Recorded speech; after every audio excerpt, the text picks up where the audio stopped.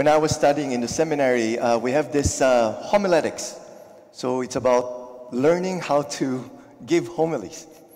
And I remember when I studied that class, I was so nervous because my professor there was a lay evangelist in South America. And he's a great preacher. And he was really encouraging us to be great preachers too. And I was like experiencing acid reflux in my stomach because of great nervousness. Like, oh my goodness, I think I'm going to fail in this class. So he taught us, like, you know, how to give a very good homily. And I remember what he said there. What he said there, that when you give a homily, make sure that you have a very clear main point. Okay? So, you know, sorry. So what's in the main point, right? And so in that one main point, it could be an application, an insight, or a principle that you could share with people. And two questions that you could ask, for you to answer so that people would know what is your main point is that, what is the one thing I want my audience to know? And what do I want them to do? Okay? So for that, you know, if you're able to answer that, you've come with your main point. Because I don't know if you've experienced this, wherein you attended a mass, you heard the homily, and the priest said so many things, maybe 10, 15, 20 minutes, and then you go out and you don't remember what he said. Have you experienced that? Have you experienced that? I hope you're not experiencing that here at St. Mary's. I think we need to get better in our homilies here. So we're doing our best. I'm a work in progress, okay? I'm not saying that, you know, I'm already good. So I'm still learning. Because public speaking is an art. So you could really get better each time. So what is the main thing? So that's the thing that we have to know, right? And in the law of the Jews or the Israelites, they have 613 laws aside from the 10 Commandments. Purification law, law about this, law about tithing, law about that. 613. Imagine, like, for them to remember 613 laws. For me, the 10 Commandments, sometimes I couldn't remember like all the 10 Commandments. What more? 613.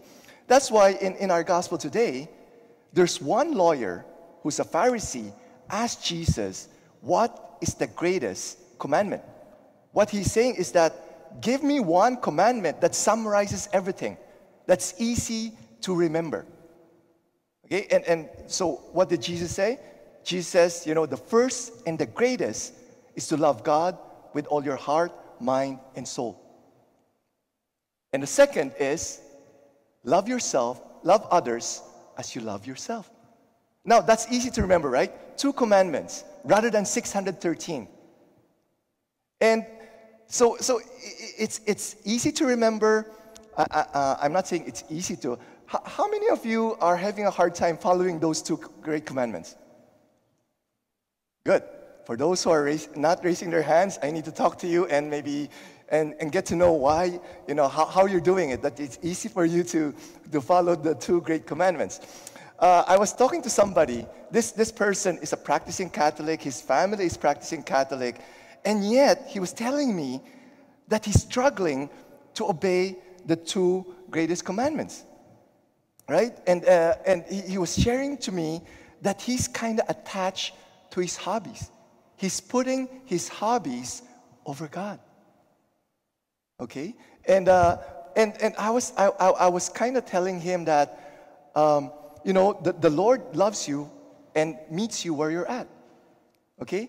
But when you are putting your hobby over God, it means that you see your hobby more valuable than God, right? So for the thing for you to let go, to detach yourselves from your hobby, is that for you to see that God is more valuable than your hobby. And, you could replace hobby with addiction. You could replace hobby with sin. You could replace any person, anything that you put over God. So the key there is really seeing. It's like in Scripture, there's one there who was searching for the pearl of great price, right? When he found that pearl of great price, he sold everything and he bought that land with the pearl of great price there. So it's a journey of searching for that pearl of great price. Because, for us to put God, for us to be able to do these two greatest commandments, we need to go to the source of love. Okay? And so who's the source of love? I usually use this illustration of a car running low with gas. Okay? So you have two options, right?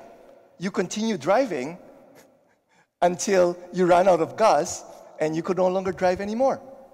Or the other option is that you go to a gasoline station and fill up the gas tank.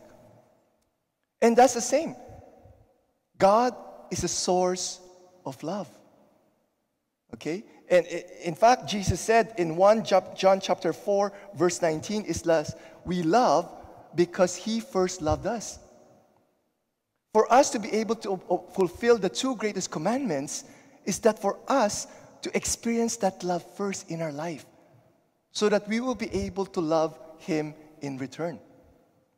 One symptom of your running low, running empty with that love in your life is that, when you're impatient, when you're attached to things, when you're resentful, when you're fearful, when you're envious, when you're experiencing jealousy. All these are a symptom that you are running low in that love.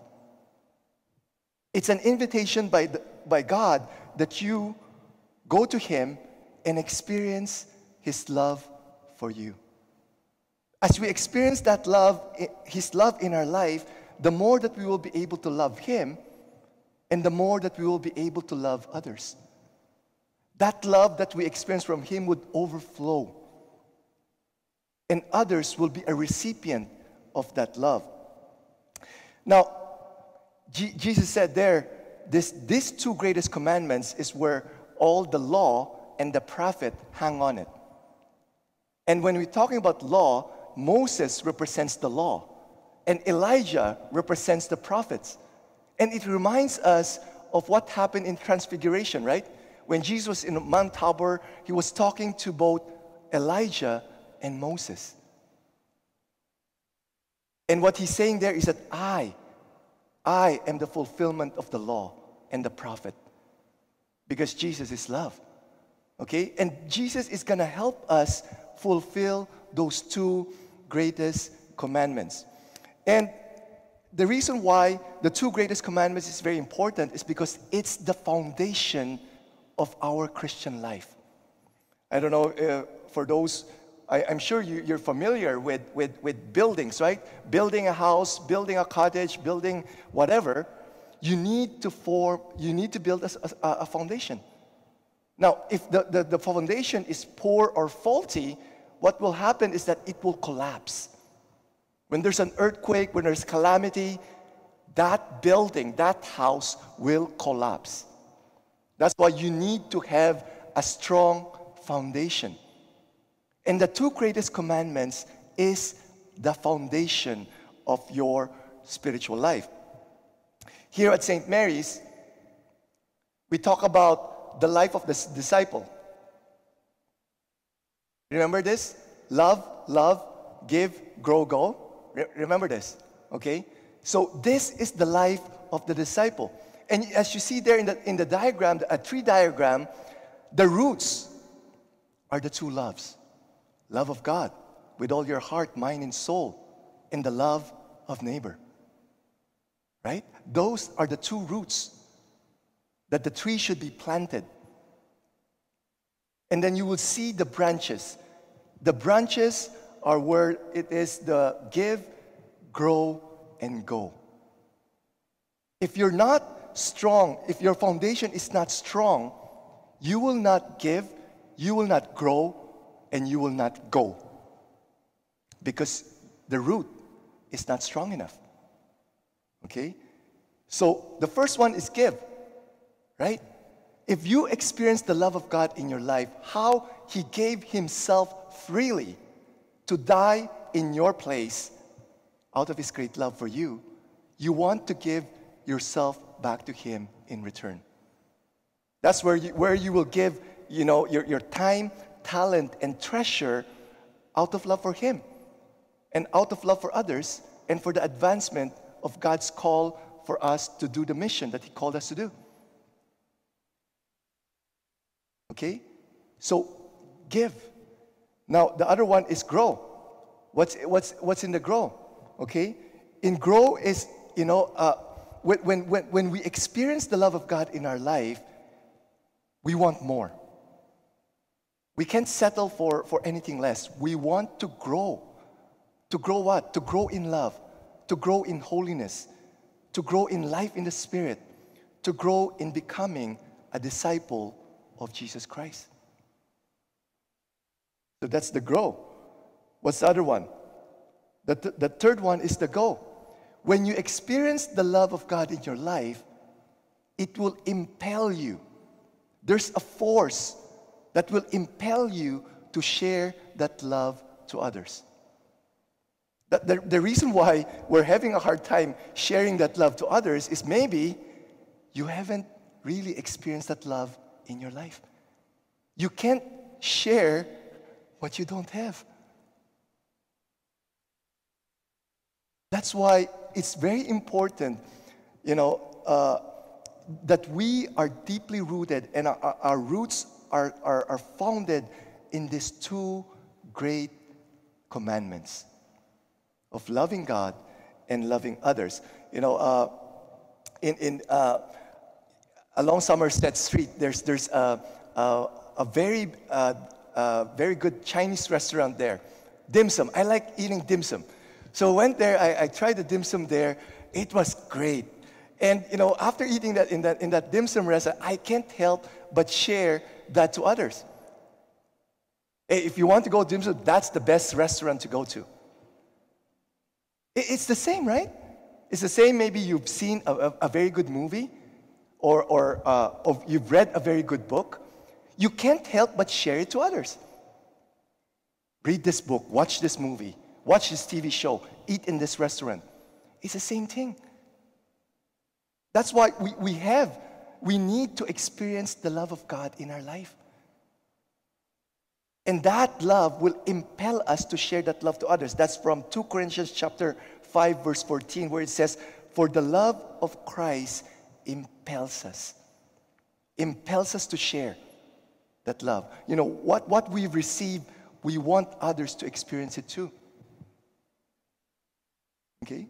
So that's why it's really very important. So what's the main point? One main point of my homily. I hope you were able to get it, right? It's build a strong foundation based on the two loves so that we could give, grow, and go as a disciple of Jesus Christ. Because why we need to do this?